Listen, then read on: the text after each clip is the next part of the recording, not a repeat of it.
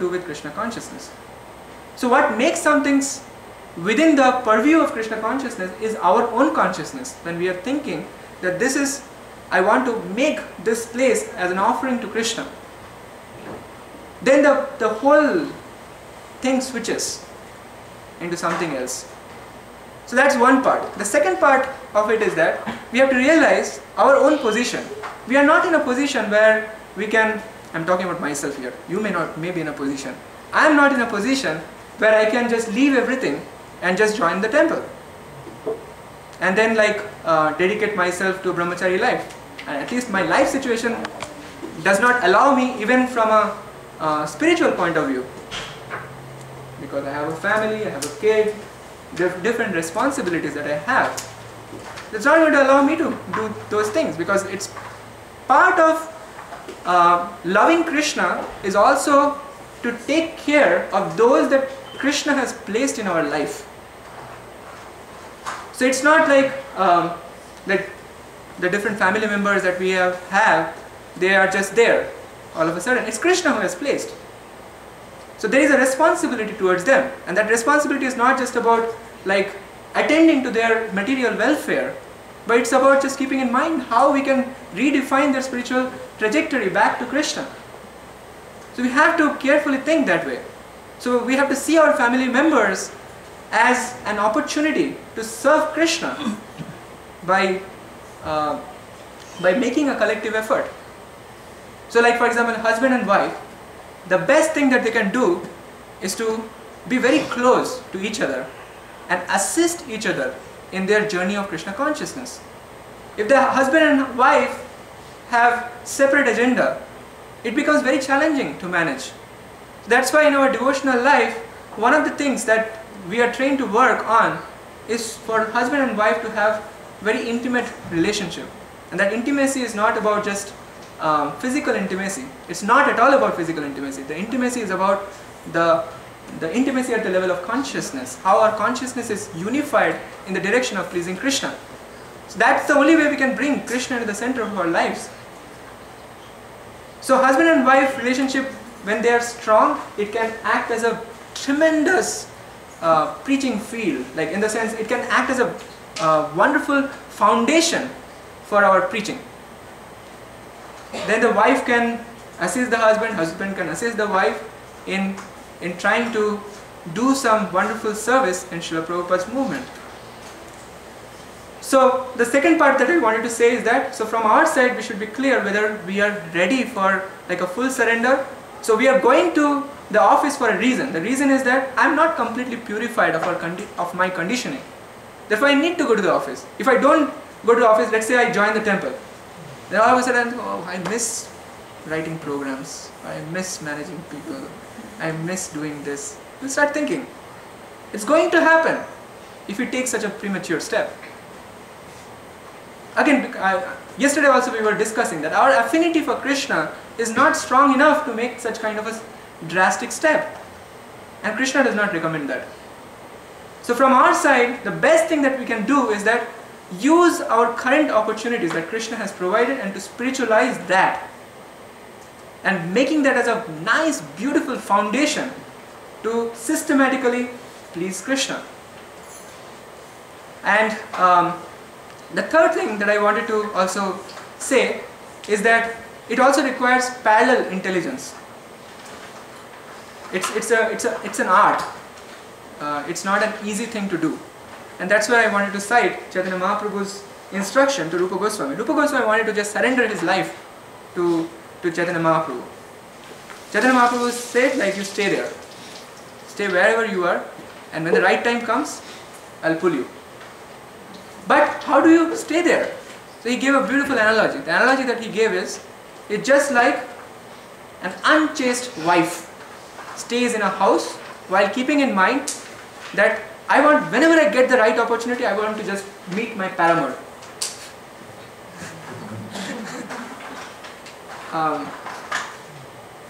So now you may wonder, so here, by the way, paramour in our context is Krishna.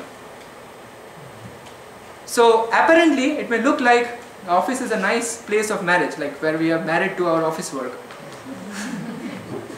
But all the time we are unchaste to that office environment. We are just looking for opportunities to exploit our official environment in order to please Krishna. And always trying to think, when will I get this opportunity? When I would be completely purified of my conditioning, so that I can completely surrender my life to Krishna. Looking for that opportunity, anticipating, awaiting that mercy from Krishna. So basically we are completely then detached from the office work, but we at the same time care about participating in the preaching mission of Srila Prabhupada, and that's why we are going to office, because we want to set a nice example, and whenever we get the right opportunity, share the knowledge of Bhagavad Gita that we are applying in our daily life, and allow others to also purify their lives. So now coming back to this analogy, as you can see, it's a very, very challenging kind of circumstance. Like a wife who is not at all like devoted to her husband and she's constantly meditating on meeting her paramour. It's a very extraordinary, difficult circumstance. It takes an art to do it properly. And Chaitanya Mahaprabhu explains like how she does it. She does it in such a beautiful way that nobody even suspects. That means like she carries out her household responsibilities in the best possible manner. So nobody even has a clue what is going on, what processing she is going through internally. So likewise, we keep our consciousness sacred, which means that my consciousness is meant for pleasing Krishna. I mean, all the things that I am doing, I'll accept those things which are favorable to my Krishna consciousness, reject those things which are unfavorable to my Krishna consciousness, and do it in a manner, in such a way that nobody else around has a clue that actually I am doing that way. Because from the immediate boss's standpoint, he will say, oh wow, this guy is so efficient in my office, let me give him promotion. And they will say, this is probably the best person I got. That's fine, that's his problem. But from our side, our meditation is that I am doing things in the best possible way for the pleasure of Krishna, not for the pleasure of the immediate boss. You see? So it takes an art to be able to do these things in a way that one does not suffer the consequence of either neglecting one's work, or like then immediately like they will see, oh, this guy has started like going to Krishna temple or hanging out with this ISKCON devotees, and from that point we are noticing that this guy has become quite slackened in his work. So this spiritual life is not good. This is our responsibility to make sure that at least this conclusion nobody gets. They should get the conclusion that because of applying Krishna consciousness, because of associating with the devotees, because of going to the ISKCON temple, this guy has become super efficient. Therefore we should also go. That's the message that others should derive. And that's our responsibility. That's the mission.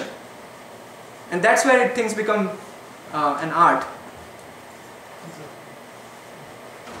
So, in Srimad Bhagavatam, there is a wonderful verse which gives a very wonderful practical formula for life. And that verse is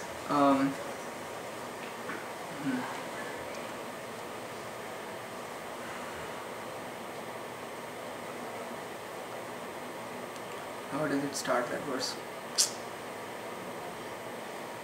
What is that verse? Awaiting Krishna's mercy and Tattenu Kampam Susamikshmana Bhunjan Evatma Kritam Vipakam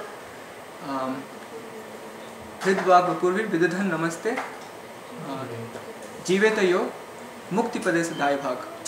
It's a very beautiful verse which also teaches a wonderful way of leading our life. It says that there are three principles that we should live by. So tat tenu kampam susamikshamana bhunjan evatma kritam vipakam. So one has to constantly await to receive mercy from Krishna. Anukampam is mercy. Tat tenu kampam susamikshamana. Always like looking for Krishna's mercy to act into our lives. While what is happening? Tattenu kampam susamikshamana bhunjan evatma kritam vipakam.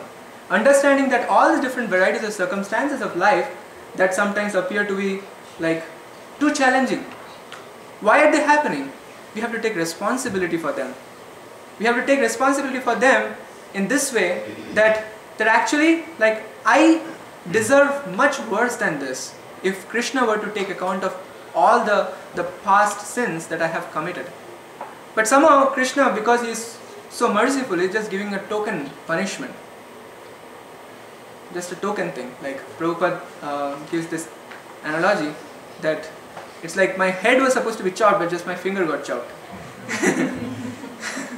That's Krishna's mercy. I mean, if all the reactions were to work upon me in its like full blow, that's what was supposed to happen. But Krishna is so merciful. He's just giving a token punishment so that I can just increase my dependence on Krishna.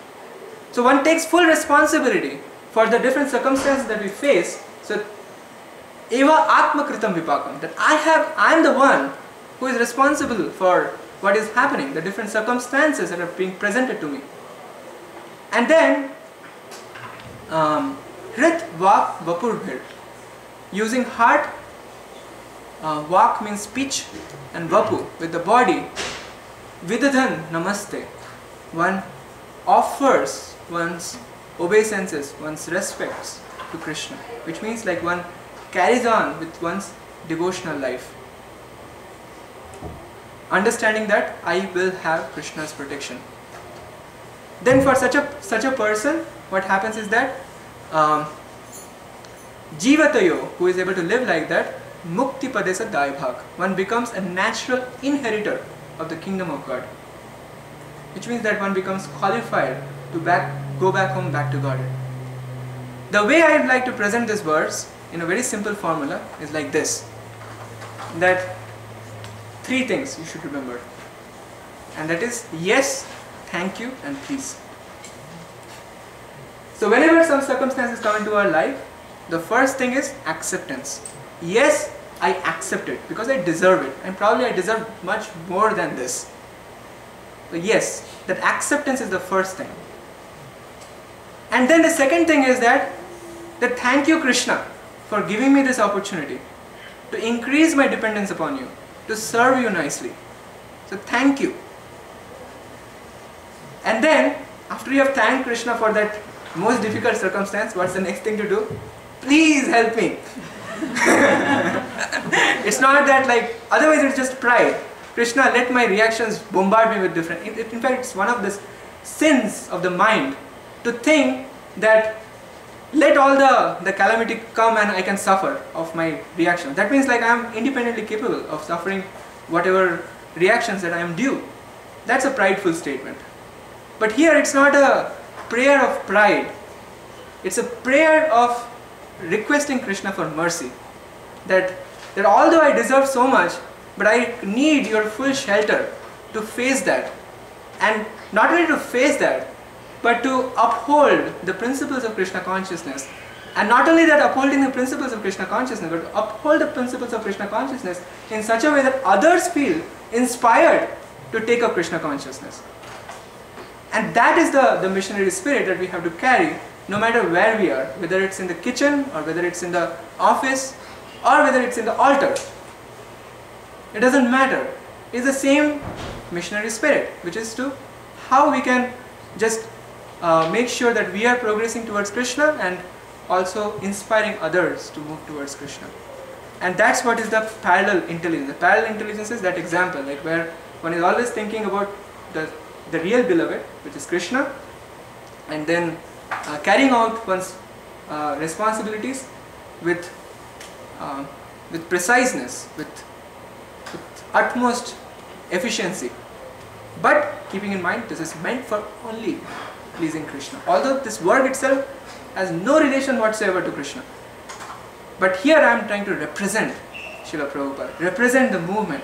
So let me do things in a proper way, and then the right things will happen.